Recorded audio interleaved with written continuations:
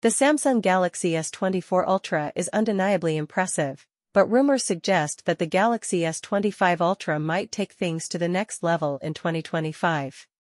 While the S24 Ultra is a top-notch phone, there's always room for improvement, right? One aspect we're hoping to see with the S25 Ultra is a fresh design vibe. The S24 Ultra bears a striking resemblance to its predecessor, the S21 Ultra, so a new design would be refreshing, especially considering Samsung's innovative foldable phones.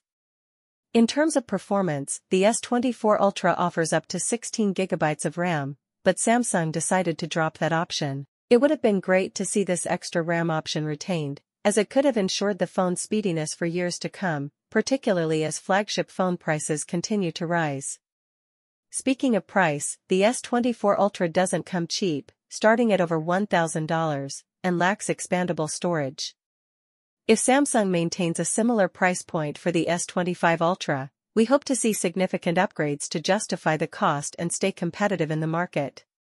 One standout feature of the S22 Ultra was the S Pen, which added a touch of magic to the phone. We're excited to see what new features Samsung might introduce with the S25 Ultra's S Pen, as more magic is always welcome.